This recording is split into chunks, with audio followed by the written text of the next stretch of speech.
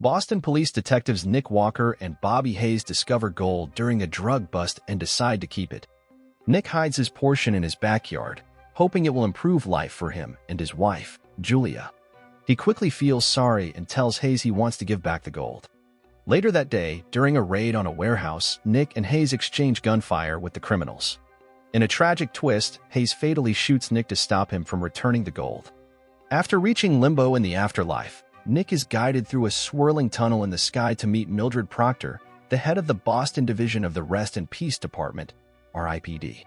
Proctor informs Nick that R.I.P.D. is an organization that recruits deceased police officers to patrol the afterlife, tasked with apprehending deados, spirits who didn't move on and now roam Earth as monstrous entities.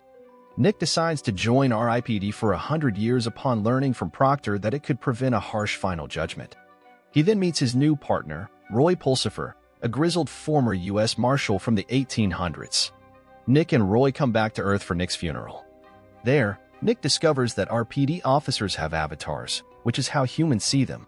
Nick's avatar is an old Chinese man named Jerry Chen, while Roy's is a beautiful Russian woman named Opal Pavlenko. Unable to reach Julia, Nick goes with Roy to the apartment of suspect Stanley Nalicki. Nalicki transforms from his human avatar into a monstrous form using human powder. In the chaos, Nalicki tries to flee, leading Roy to push Nick out of a 20-story building.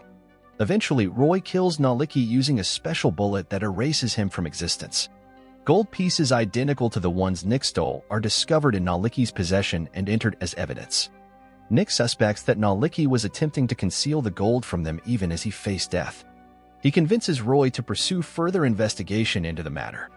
Nick and Roy meet with Elliot, who is Roy's informant and a fan of the Red Sox. Nick tricks Elliot into taking them to his contact, who turns out to be Hayes. They follow Hayes to Nick's former home, where Hayes retrieves Nick's portion of the gold, causing Julia to think Nick was involved in corruption.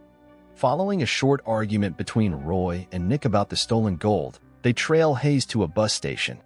There, Hayes hands over the gold to a bulky, red-haired deado named Pulaski. The pair corners Pulaski and tries to scare him by threatening to reveal his real appearance, which he quickly reveals. Pulaski manages to escape, causing significant chaos that grabs headlines in the news.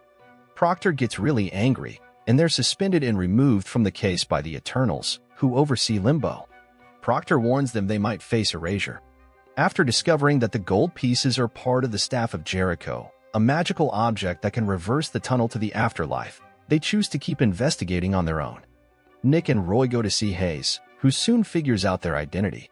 He confesses to being a deado, having made a deal to stay on Earth after his death in a shootout. Hayes removes his street Christopher charm, which hid his true appearance, and is then arrested and taken to R.I.P.D. headquarters. Hayes and some other deados manage to escape by using a device Hayes had smuggled and that slows time for the R.I.P.D. officers, but not the deados. After stealing the components of the Staff of Jericho, they return to Earth. Roy and Nick neutralize the device and end up in a showdown with some of the deados, who use soul killers to erase several of the R.I.P.D. officers. As the deados put together the Staff of Jericho, Hayes kidnaps Julia to use her as a sacrifice to open the portal.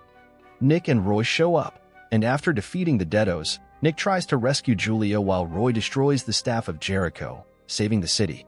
Even though Nick defeats Hayes, Julia tragically dies from her injuries, leading to a heartbreaking farewell between them. Julia gets better in the hospital and gets a second chance, thanks to Proctor doing Nick a favor. Proctor also brings back Nick, giving him a warning, and Roy, who gets 53 more years in R.I.P.D. Aware of Nick's dissatisfaction with his avatar, Roy uses his influence to get him a new one.